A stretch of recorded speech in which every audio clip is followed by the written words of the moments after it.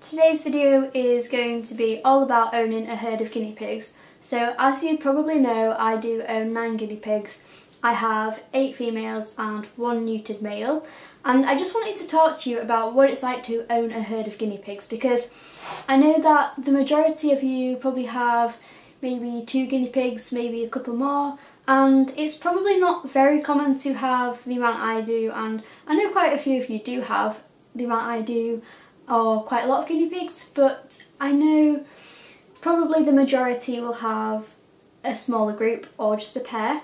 So I just want to talk to you about what it's like to own a larger herd and just talk through the advantages and disadvantages. So first I'm going to talk about why we have a herd of guinea pigs, and it basically started off, I just had 2 females which didn't get along very well, so then we introduced another female and there was still a lot of bickering.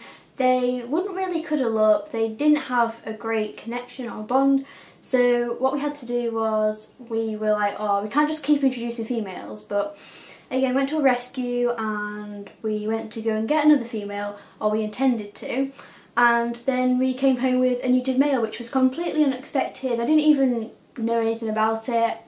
I hadn't done any research into neutered males. I didn't know how they would make a difference into a group of females, but the difference was incredible, and I've had so many questions about not just male guinea pigs, because I know a lot of you think that it's only the males that really fight, but females can fight, and I'm telling you this from experience. They can be just as aggressive as males. Just because they are females doesn't mean to say that they can't be as aggressive or they can't fight with each other, because they can, it's just probably not as well known.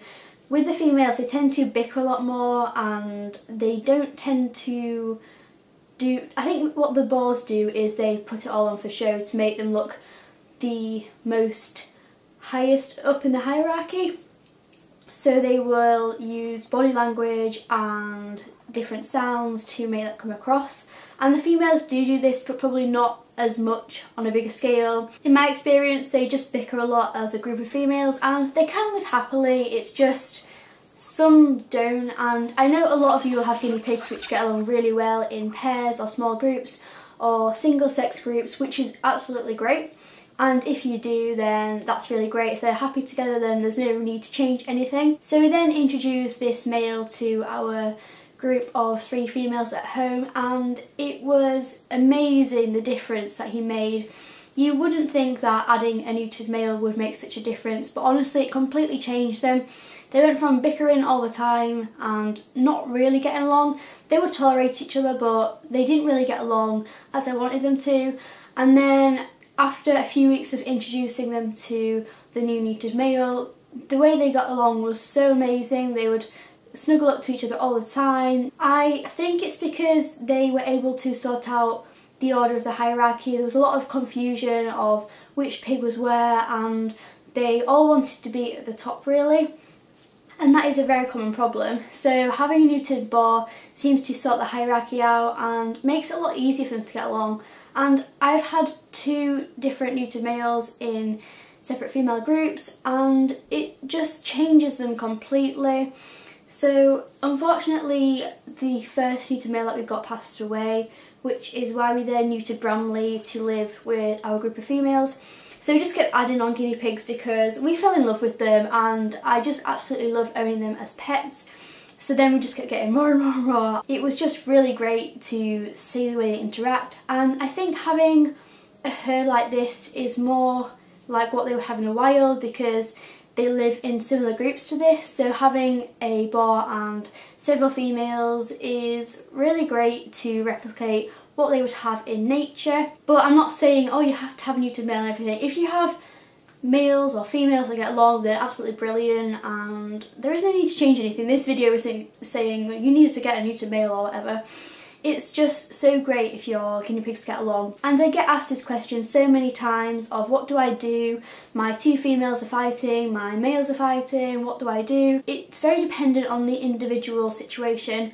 Now I know a lot of you are not able to have a neutered boar because of where you live, or there's none locally in rescues. If you're in the situation where you have, for instance, a couple of females which are not getting along and you don't know what to do about it, I would highly recommend, if you can, introducing a neutered male, just because of seeing how my guinea pigs have changed, and it's just been one of the best things we've done for them, and I'm so happy that we went ahead and neutered Bramley because it made such a big difference to the females. They now get along as one happy herd. That's not to say they don't have their occasional times where they will bicker and fall out, because it still happens, it's natural for that to happen, but it's so much less frequent. Having a lot of guinea pigs in a group gives them choice of who they want to be with. They're not restricted just to living with one other guinea pig.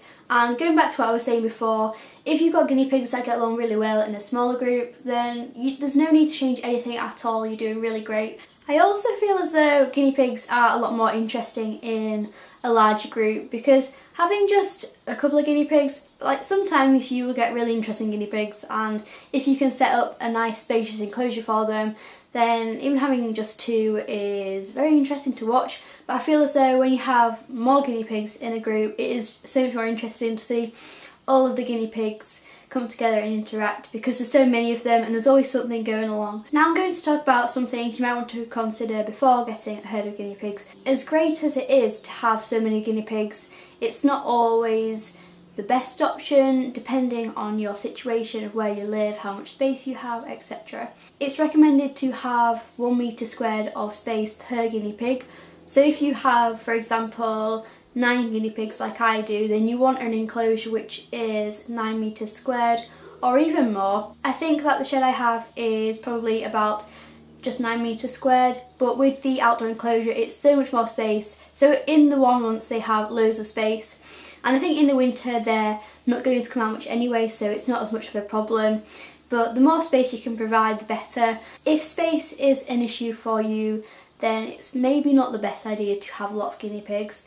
And I really like to get my guinea pigs in the outdoor enclosure that they have, because again it's creating that natural habitat, and then you really do get to see the natural behaviour, especially as they will display it when placed in a more natural environment. It's all just down to preference. Personally, I like my guinea pigs to live a more natural lifestyle, but that's just me, and some people prefer to keep them in C&C cages and homemade cages, and that's all great. It's just depending on your situation, how much space you have. Obviously each time you're getting another guinea pig, that's adding on to potential vet bills, but you could have a guinea pig which has several health problems in its lifetime, and yet you could have 10 guinea pigs and only a small minority of them have any problems. So it's really down to luck, I guess, and it's quite unlucky if you have just one guinea pig and you've had all these problems. Not that you should have one guinea pig anyway, just to put that out there. Obviously you're going to have to face more illnesses, it's more likely, more of them are going to pass away, so you've got to be able to deal with this, and it is very hard, but you've just got to carry on for the sake of the other guinea pigs. You've got to keep going, and I feel like with animals, as hard as it gets, you've just got to keep going. And it is so upsetting when one of them passes away, especially as it can affect the group in many ways, but you just got to keep going and be that sort of person. And obviously the more guinea pigs you have, the more times you're going to have to go through that. Guinea pig supplies will be more expensive. You're going to be going through a lot more bedding, including the wood shavings or whatever substrate you use to bed them down on. You've got straw in winter if you use straw, hay of course because that's essential. You've got possibly the pellets that you feed them, fruits and vegetables, and all of this is adding up, and it's going to make guinea pigs more expensive because the more you have, the more they'll eat, the more they will wee and poo, so the more you have to clean them out, and it does add on to the price, so that's a really big consideration.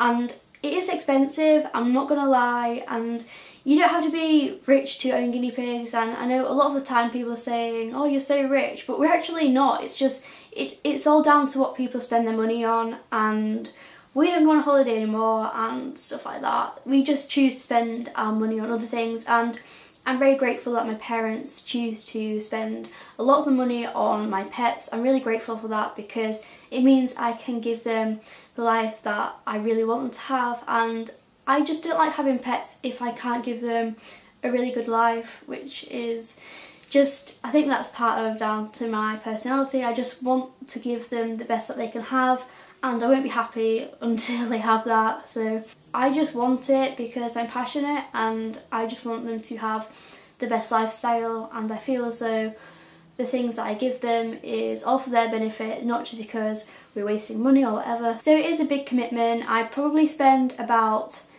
an hour in total caring for my guinea pigs in a day. That's just a rough estimate. It very much varies depending on what I'm doing, but it can take me a long time to clean them out. Most days I'm just scooping out the soil bedding from the hutch, which does not really take that long. Other days I will have to clean the hutch and the other area, but I don't mind because it's my hobby, I enjoy it, I love looking after my guinea pigs. It's just down to how much time you're willing to give to them. A lot of people ask me how I have time to look after all my pets, because obviously I do have quite a lot of pets. And it's all down to passion, I think, and if you're really passionate about something, you'll make the time for it because you want to.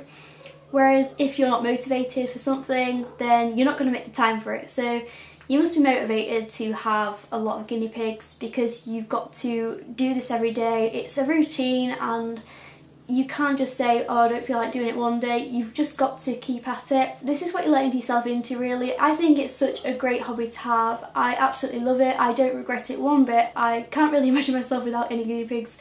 I think I would be owning them forever, basically. I would really encourage, if you are able to own a herd of guinea pigs. And this is not being forceful, I don't want to be forceful at all. I'm just saying, if you can and you want to, then go ahead. It's such a great thing to do, and I'm just trying to persuade you that if you are able to and you want to, then there's nothing to stop you, and it's such a great thing to do. So I hope that you found this video helpful, and I know that not all of you will want a herd of guinea pigs, because that's absolutely fine. There's nothing wrong with that at all. I just want to encourage those of you who have thought about it and have considered going ahead with it to maybe pursue this, because it is really great. And I'm happy to help any of you who want advice about this. You can send me a direct message on Instagram, you could Snapchat me, you can leave comments. I am generally most active on Snapchat. I do tend to reply to everyone's Snapchats. Instagram, it can take me a while, but generally I will get them all replied to.